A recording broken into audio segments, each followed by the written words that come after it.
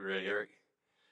We're getting pretty good with this new format. For 2 minutes to spare. We're getting good at the transition. But good to see everybody, and happy Father's Day to all the dads who are here. My old man's unable to be here today, unfortunately, but maybe I'll get to see him later and wish him a happy Father's Day. But grateful for all that you all do. We've got some visitors with us this morning as well. Grateful that y'all are here as well. Before we get started with our class this morning, let's go to God in prayer. Our Heavenly Father, we're grateful for this day and for everything that you've blessed us with. We're grateful for the opportunity to come together to study your word for a few minutes this morning. We pray that we'll take from it the things that you would have us to, nothing less and nothing more, and that we use those lessons that you teach us and apply them in our lives and use them to be better servants of you. We pray that you'll be with those who are sick of our number. We know that there are many. Pray that you'll watch over them and heal them. Forgive us for our sins and bless our time together. It's a prayer in Christ's name. Amen.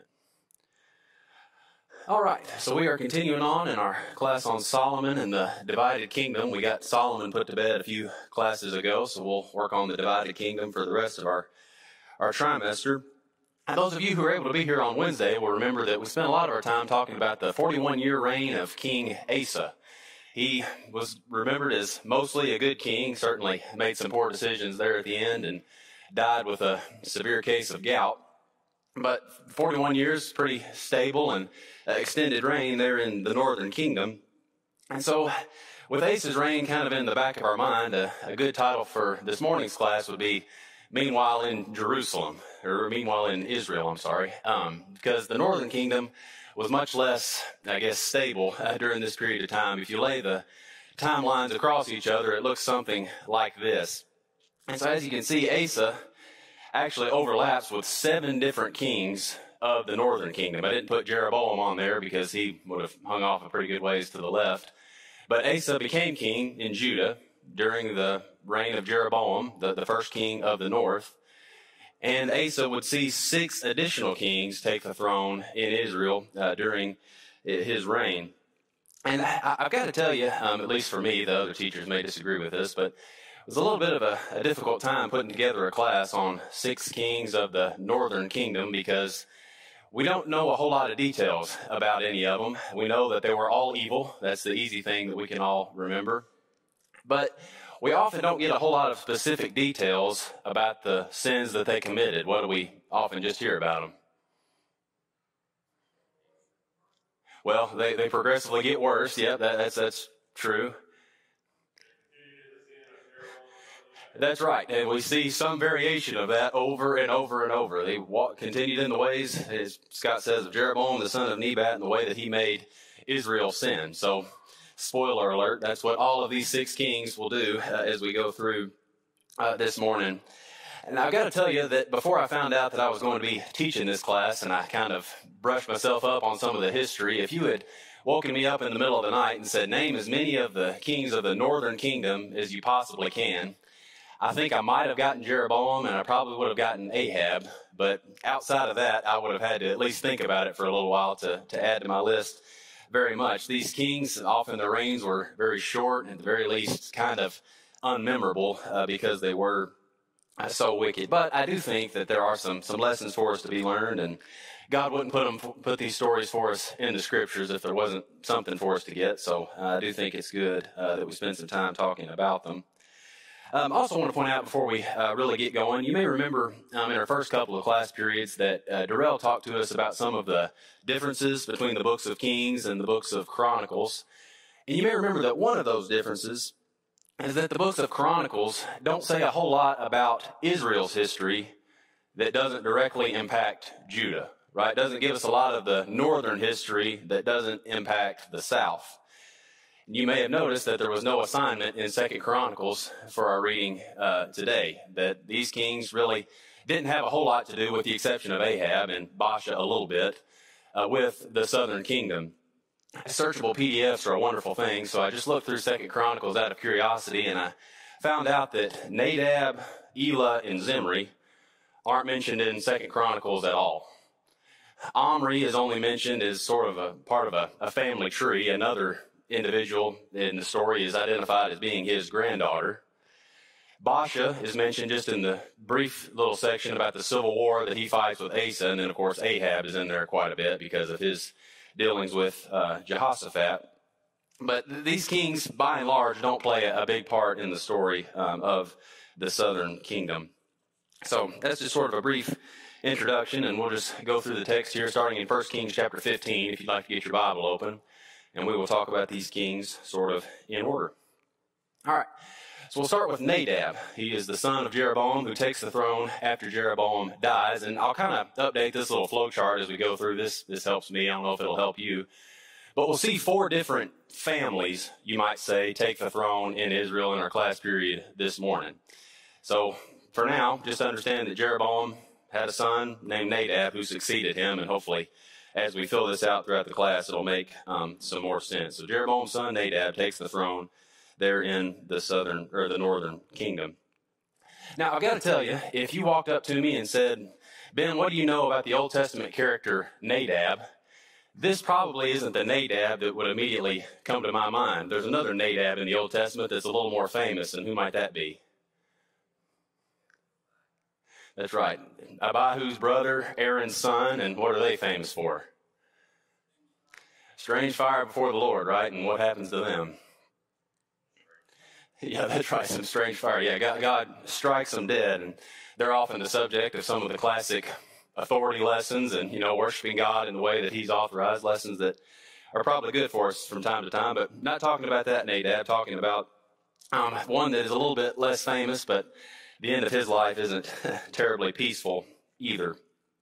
So we find that he succeeded Jeroboam, as I said, in the second year of King Asa, and the way that this is worded for him is that he walked in the way of his father. So instead of Jeroboam, the son of Nebat, he walked in the way of his father, continued in the idolatry, continued to allow Israel to worship these golden calves at Dan and at Bethel.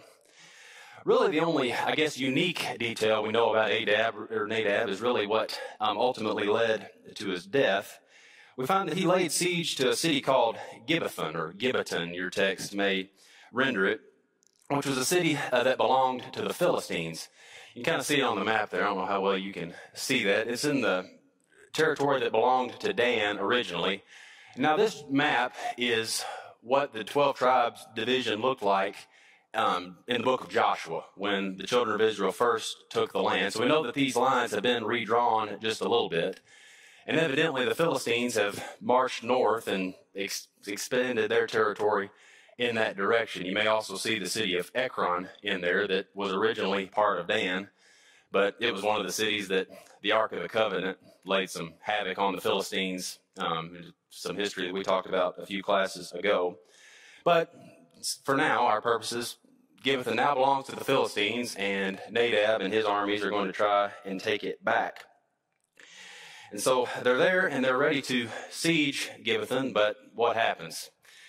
Nadab is ultimately killed by conspiracy by one of his own officers.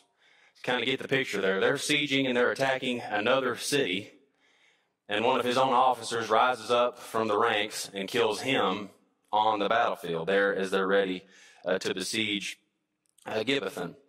So Nadab is killed and Baasha takes the throne.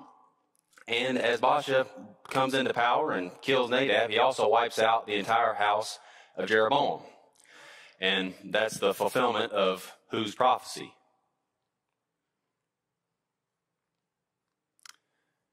You remember what Ahijah said to Jeroboam? Yeah, that all of his family would be killed and they wouldn't even get a proper burial, right? That those who died in the city, the dogs would eat their flesh. Those who died out in the country, the birds would eat them. And that comes to pass as Nadab is killed. And ultimately Baasha takes the throne. Anything else on Nadab? Any unique history details that you all know about him? Well, one other thing that I did mean to notice is that evidently this caused the siege to be unsuccessful. They're ready to take out Gibbethon. As you might imagine, when the king is killed in that process, it kind of puts a slowdown on the attack, because we'll find here in about 25 years, the children of Israel are back besieging that same city. All right, so let's move on to Baasha. He reigns much longer, 24 years there in the northern kingdom. And this may help you understand what I'm trying to do with this flow chart. The household of Jeroboam is now gone. Nadab has been killed, and Baasha and his family will now be on the throne there in Israel. All right, so Baasha reigned 24 years. He is the son of a man named Ahijah. I really wish I could go back and ask some of these Israelite women to come up with some different names for their children, because everybody has the same name, and it can be a little bit confusing, but this is a different Ahijah. This is not the prophet that we've heard about. This is a man from the tribe of Issachar. And, Ahijah, of course, was the one who tore his cloak with Jeroboam and ultimately pronounced his judgment. But different man, is just the father of Baasha. And he became king in Asa's third year, so just shortly after Nadab's reign of 2 years. It says that he reigned in Tirzah. So looking back at our same map, originally Tirzah was in Manasseh's territory, and it probably still was at this time, just pretty well due north of Jerusalem. So does anybody remember where Jeroboam initially set up his throne and initially sat when he rebelled and began the northern kingdom? It's at Shechem, right? Remember, that's where all Israel came to Rehoboam, and he sat there and made his important decision. And ultimately, that's where Jeroboam began to reign. But at some point during his reign, he moved to Tirzah. You remember when his son was sick, and he told his wife to go dress up to confuse Ahijah? The son was there in Tirzah, and when she got back to the threshold there, that's when the child died. So Jeroboam was reigning there, and the writer tells us that that's now where Baasha is reigning. There is some question about when and just how long Baasha reigned. I know it says 24 years there, and I certainly believe that is the case, but looking at the accounts in 1 Kings and in 2 Chronicles, there's a bit of a, I guess you might say, a discrepancy if you're really paying attention. So as we've said, Baasha began in Asa's third year. He ruled 24 years. 1 Kings chapter 15 tells us that pretty clearly, and that Elah succeeded him in Asa's 26th year. So everything pretty well adds up to this point. Don't get caught up in any off by one kind of detail. They often didn't reign exactly a certain number of years, so we may be off 1 year here or there. But that makes sense to us. But then when you look over in 2 Chronicles chapter 16, we find a detail that doesn't make a whole lot of sense, at least on the surface. It says that Baasha came up against Judah in Asa's 36th year. Does anybody see a problem? According to 1 Kings, he's been dead for 10 years, right? How in the world can he be going up against Judah at this time? I wish I could tell you I have all this figured out, but a few possible solutions to this. Some have suggested that 2 Chronicles should simply say the 16th year. I'm told that the word for 16 and 36 are pretty different or pretty similar, and it would have been rather easy for a copy mistake to be made. Others have suggested that the 26th year is more accurate. The first option would have put Baasha's attack right after Asa's reforms, after Zerah the Ethiopian attacked him. The 26th year would have put it right at the end of Baasha's reign. So those are a couple of suggestions that have been made. And others suggest that the 36th year of the kingdom of Judah is being referenced, and not so much the 36th year of King Asa. Does everybody kind of understand the distinction I'm making there? So if you take Rehoboam's 17th year, or 17 years on the throne, Abijam's 3 years, and then Asa's 15 or 16 years, kind of in accordance with that first bullet point, that would get you to the 36th year of the kingdom of Judah, and not so much King Asa. Does anybody have a real strong preference one way or another on that? Okay.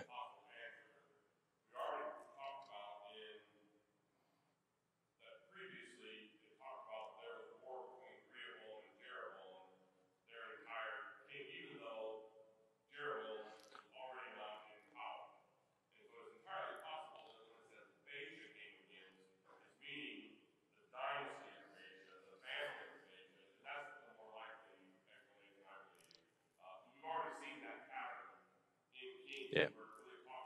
Yeah. Right.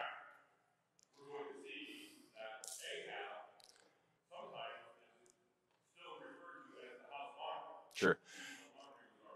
I guess the only question I would have with that is, family of Baasha only reigns 2 more years beyond him, so that doesn't solve a whole lot. But I mean, I understand what you're saying. If you couldn't hear Scott, which you probably could, he says that it could be referring to Baasha's household more so than Baasha's reign himself, and that's entirely possible. I will say that I think we can probably understand what we need to understand from this story without squaring all of that, and might go under the category of interesting, but not necessarily too important. So we'll leave it at that. We do know that there was constant war between he and Asa. As we mentioned Wednesday night, he built the city of Ramah, which was right there on the border between the northern and southern kingdoms. And what was kind of its purpose? You remember? That's right. It's kind of the customs office, right? And it's a pretty stringent one at that. Don't want people going down from Israel into Judah, and we don't want people going the other direction either. And so we remember from Wednesday night that Asa enlisted Syria to stop Baasha's efforts there, and they were successful, and he stopped building Ramah at that time. And so what was God's attitude towards Baasha's kingship? Did God believe that really Baasha came to become the king by a good means? No, he didn't approve of what he was doing, and so he sends Jehu, the son of Hanani. You remember Hanani was the one who prophesied that Asa would be judged for enlisting Syria. But his son prophesies against Baasha that his whole family would be wiped out. Prophesies the exact same fate that Ahijah spoke against Jeroboam. All of your family will be killed. Nobody's getting a proper burial.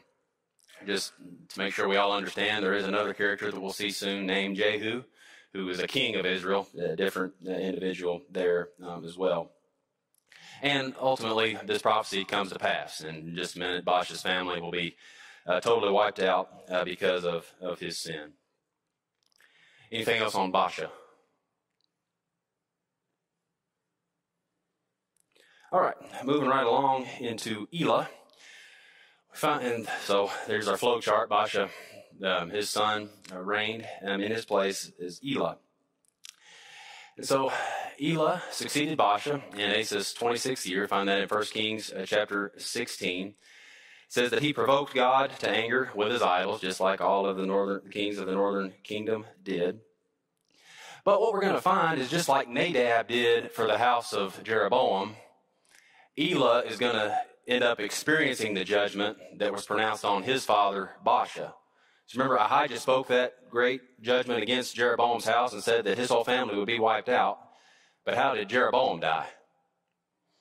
He died rather peacefully, right? And ultimately, the mass judgment came down during the short reign of his son, and it's a pretty clear pattern that ends up getting set up for Baasha and his family. Baasha is pronounced judgment is pronounced upon him, but he dies rather peacefully. And ultimately, the judgment on his household happens during the reign of his son. And just like Nadab was, his judgment comes at the hand of one of his.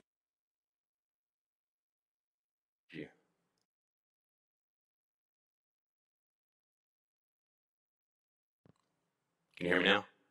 Weird. Okay.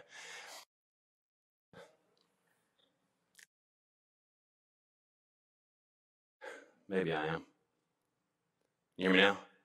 All right. Sound like a Verizon commercial. Thank you. All right.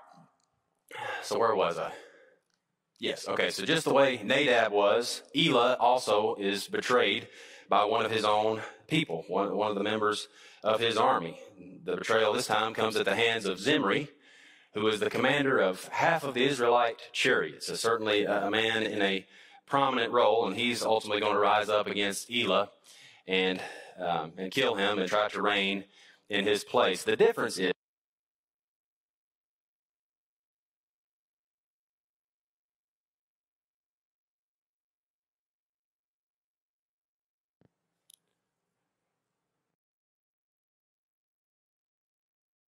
I'm on. That's the only switch I know. Okay.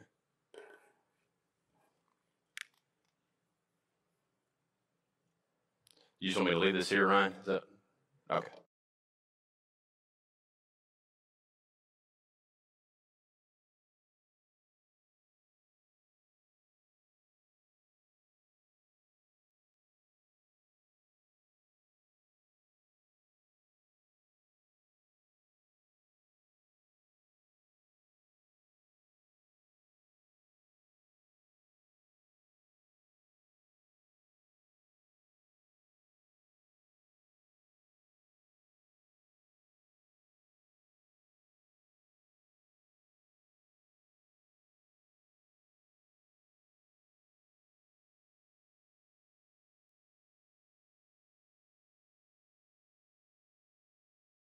All right. You hear me now? Maybe that's a little better. Okay.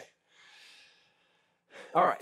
So, for the second time, Zimri betrays King Elah and seeks to rule in his place. The commander of half of Elah's chariots rises up and seeks to become king. The difference is, you may remember that Nadab was betrayed on the battlefield. He was there at Gibbethon, and one of his own officers from the camp tries to, ultimately murders him.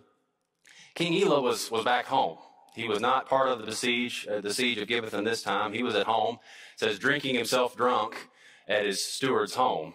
And ultimately his commander Zimri came in and killed him there.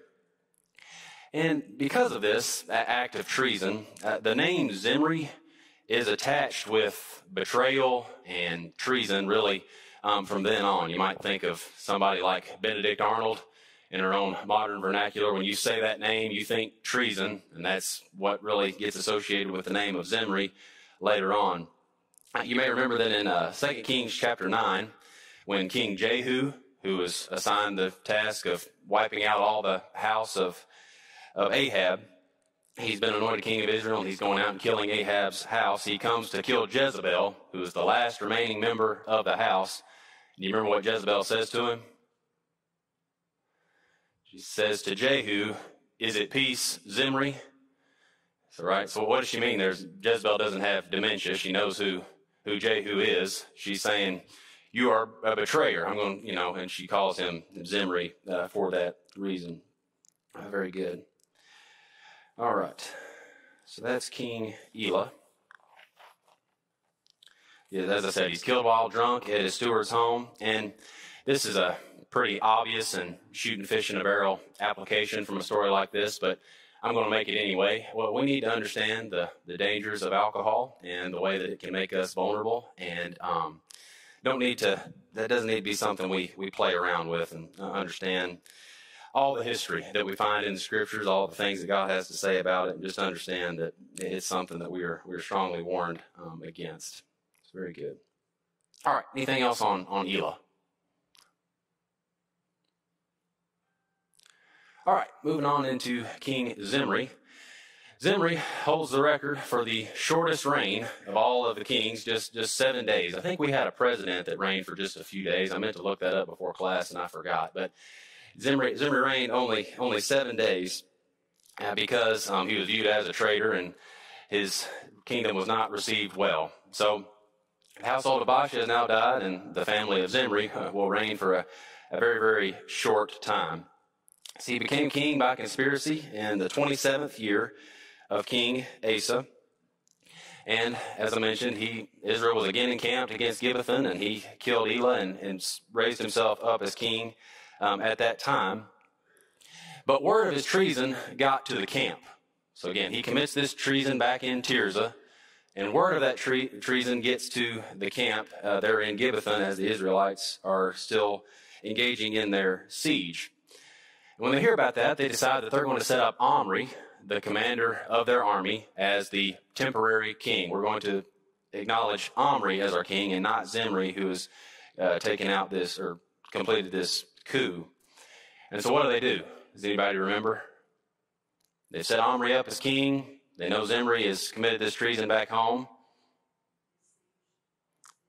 That's right. They pick up their camp and they quit sieging Gibbethon. Gibbethon is the real winner in all of this because they've been besieged twice now, and the Israelites, because of their own internal battles, have messed it up both times. So they head back to Tirzah and besiege their own royal palace. The children of the Israelite army besieges the king's house in Tirzah. Think about what it would be like if the United States Army besieged the White House. That's what we have going on here. This false king is now being attacked by the army of the nation that he sought to exalt himself over. And so Zimri sees that the armies are marching against him. He sees that he's surrounded. And what's he do? That's right, burns the king's house right down on himself. And commits suicide in that way and destroys the palace, and ultimately dies after just a very short 7-day reign. Despite his short reign, the writer does go ahead and point out that he walked in the way of Jeroboam. He committed this idolatry in the same way that all the other kings did, despite the fact that he reigned such a short time.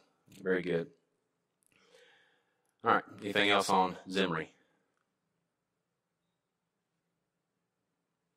All right, moving right along, Omri, who reigned for 12 years there in Israel. Let's go ahead and read a little bit about him. So the family of Zimri is given way to the family of Omri. Let's go ahead and read, starting in 1 Kings chapter 16, starting in verse 21. 1 Kings 16, starting in verse 21. Then the people were divided into two parts. Half of the people followed Tibni, the son of Gineth, to make him king, and half followed Omri. But the people who followed Omri prevailed over the people who followed Tibni, the son of Gineth. So Tibni died, and Omri reigned. In the 31st year of Asa, king of Judah, Omri became king over Israel and reigned 12 years. 6 years he reigned in Tirzah. And he bought the hill of Samaria from Shemer for 2 talents of silver. Then he built on the hill and called the name of the city which he built Samaria, after the name of Shemer, owner of the hill. Omri did evil in the eyes of the Lord, and did worse than all who were before him. For he walked in all the ways of Jeroboam the son of Nebat, in his sin by which he had made Israel sin, provoking the Lord God of Israel to anger with their idols. All right, so as I mentioned, Omri was the commander of the Israelite army, and after the soldiers found out that Zimri had committed this treason, they temporarily at least acknowledged him as the king.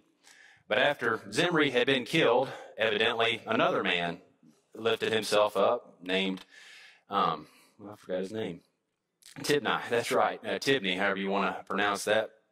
And two camps started to form. Half the people backed Omri, half backed Tibni. I know it's really hard for us to understand what it would be like if half of a particular country backed one particular leader and the other half backed somebody else. I'm sure nobody's ever been in an environment like that, so just use your imagination.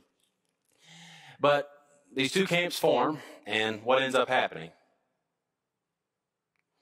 The people who followed Omri prevailed, and so Tibni died and Omri reigned. Pretty high-stakes election, you might say. If you lose an election, so to speak, in those days, you didn't go around speaking at graduations and visiting nursing homes. You were put to death by the king who beat you. And so ultimately, Tibni pays the ultimate price for trying to raise himself up as the king. Omri became the king in Asa's 31st year, so getting on towards the end of Asa's reign now.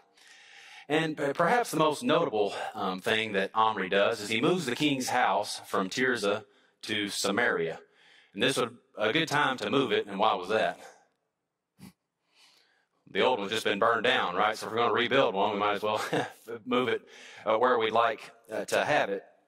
And so about halfway through Omri's reign, it says he reigned 6 years in Tirzah and 6 years in Samaria. I guess he stayed at an Airbnb or something like that in Tirzah for the short period of time while he didn't have a palace. And so to move it to Samaria, he ends up buying a hill from a man named Shemer, I don't know how you might want to pronounce that, for 2 talents of silver, and that's ultimately where the king's palace is built. And Samaria is a name that we understand from our New Testaments, right? We understand a little bit about that place. And when we come to the time of Jesus, it's more than just a city, right? It's become a larger region. You may remember that after Assyria has wiped out the northern kingdom, some of the Jews remained, and they began to intermarry with Gentiles, and they've kind of become this half-breed, half-Jew, half-Gentile that becomes known as Samaritans, and they aren't viewed real highly by the Jews who are still living down there in Judea. You may see the 2 mountains there, Mount Ebal and Mount Gerizim, right near Samaria. Does anybody remember what happened at those 2 mountains back in the book of Deuteronomy? That's right. Which one was blessed and which one was cursed? Do you remember? Gerizim was blessed. That's right. Had a 50-50 shot. Yeah. So Gerizim was blessed and Ebal was cursed. And that comes up in a conversation that Jesus has, doesn't it? Do you remember the woman at the well there in Samaria? Our fathers worshipped on this mountain, and you Jews say that in Jerusalem is the place where one ought to worship. So the Samaritans worshipped on Gerizim, and the Jews thought that Jerusalem was the place that they ought to worship. Very good. So it all started by Omri buying this little hill from a man named Shemer and naming the city after him, and ultimately this whole region ends up bearing that man's name. We find out that Omri walked in all the ways of Jeroboam, just like the rest of the northern kings, continues in his idolatry, but it also says that he did worse than all who were before him, right? So he was even more wicked, more idolatrous than all the kings who came before him. We don't get a whole lot of details about why he was worse. We just, I guess, kind of assume that he ramped up the idolatry to another level that it hadn't seen before. And he was the worst king of Israel to this point, but his pride and joy Ahab will come along here pretty soon and take that title from him pretty soon. All right, anything else on King Omri?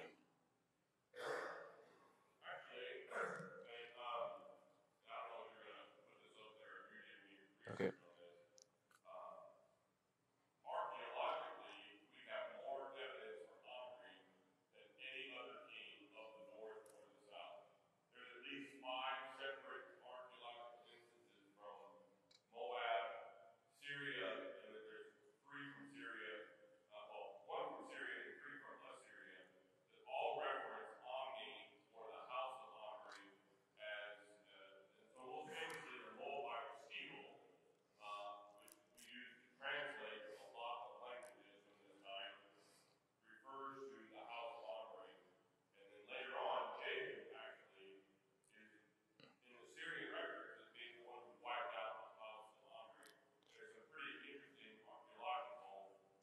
Right.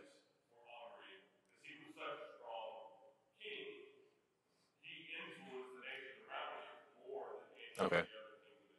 Okay. Good.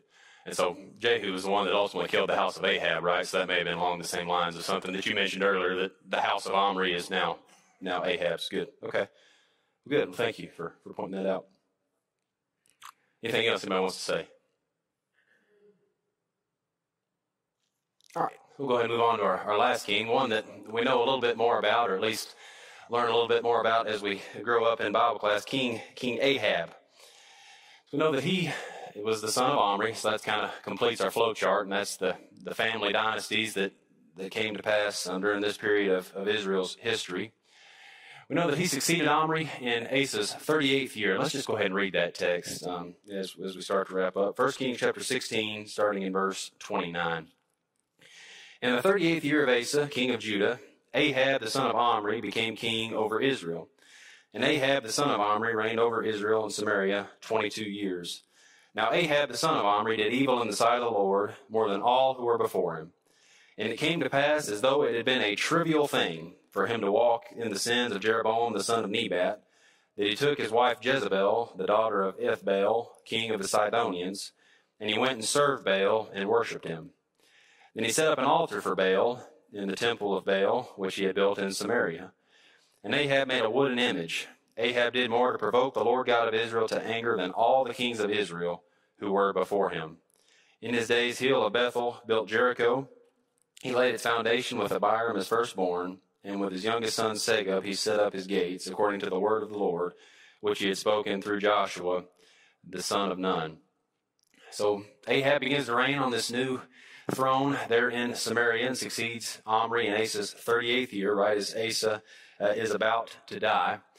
It says that he is the worst of all the kings before him, and he took idolatry to really another level, really ramps it up, and specifically the worship of what idol?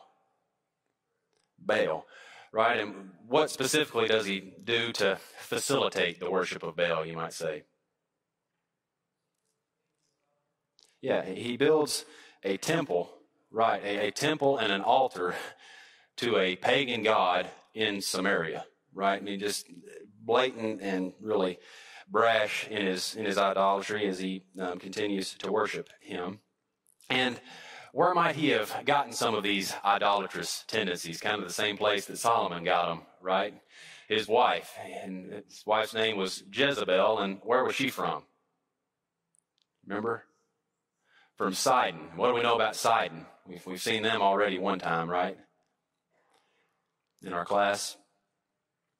You remember when Solomon went to go get the timber? He went to Tyre, and of course Tyre and Sidon, kind of the sister cities, and they were just renowned for their idolatry and for their wickedness. Remember, Jesus said it'll be more tolerable for Tyre and Sidon than for these Galilean cities.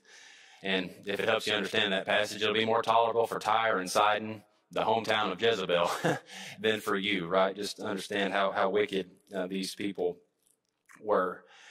It says that he made a wooden image, right? Which, well, skipped ahead here, but it's all right. He built a wooden image or a pole to the Asherah or Asherah. And what did we say Wednesday night? Who was Asherah?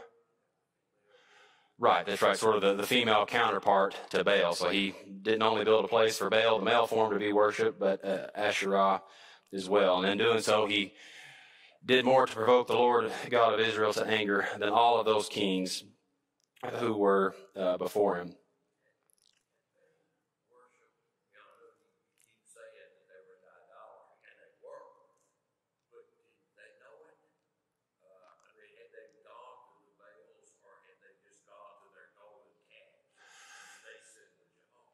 Okay. David asked the question if this is the first time that they really start to worship a foreign pagan god instead of just worshiping Jehovah in an unauthorized way. Is that sort of what you're asking? Yeah. It certainly seems to indicate that idolatry was a part of Jeroboam's reign. So, and I take that to mean that they're worshiping other gods as well, but others may have a different answer. Right.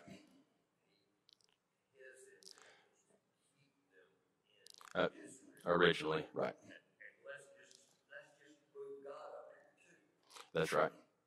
So, in reality, yes, it was idolatry. Yeah. But in the eyes of Israel, they were still worshiping God. Right. Yeah.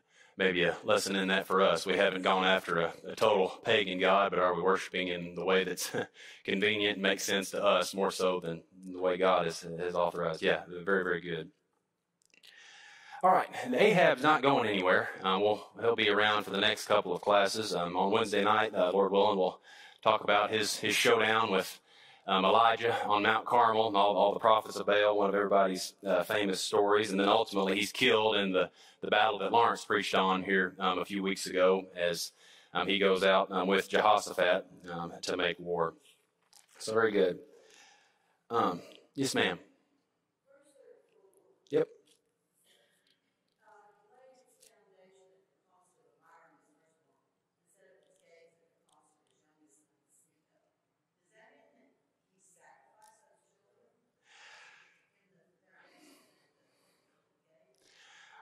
I don't know if we can say that with any confidence. Others may have a different answer for that, but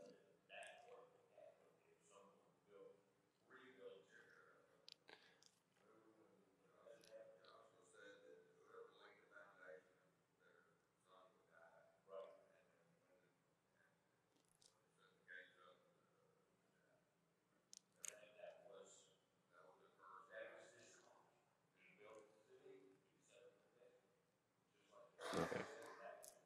Yeah. Well, yeah. I will say this for Ahab: we do know that he doesn't mind killing people to get what he wants. Naboth found that out the hard way, right? So he very likely that he did these things at the cost even of his own family. Very good. Anything else that you'd like to add before we kind of wrap up and summarize? Right.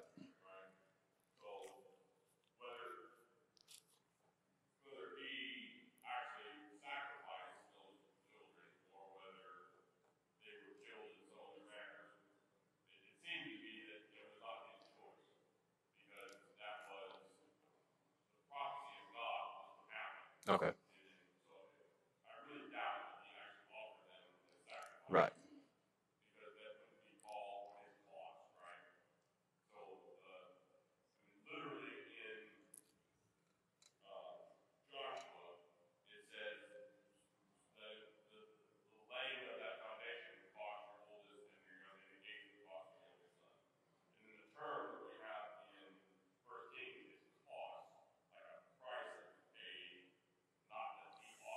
Okay.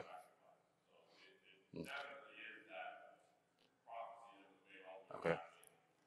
So you're suggesting they were probably killed in some other way, not necessarily offered up as, okay. Good. Very good. All right. We'll just summarize real quickly. If you can just remember a couple of short flat facts about each of these kings, you'll probably be doing better at least than I would have before our trimester started. So Jeroboam was first king of Israel, set up the golden calves at Dan and Bethel. He was succeeded by his son Nadab, who was killed during the first siege of Gibbethon, betrayed by Baasha, who sets himself up as king, and his main event, I guess, in his life was fighting this civil war with King Asa. He was succeeded by his son Elah, who, like Nadab, just reigned a short time and was killed during a siege at Gibbethon, although back home in Tirzah, and dies drunk. Zimri is the one who carried out that conspiracy. He's known as a traitor and reigned only 1 week because the Israelite army killed him. And by Omri, the commander of the army and the worst king of Israel to that point, became the king and ultimately gave rise to his son Ahab, who was the worst of all and really ramped up the idolatry. So some detailed history, but appreciate everybody's attention. Thanks.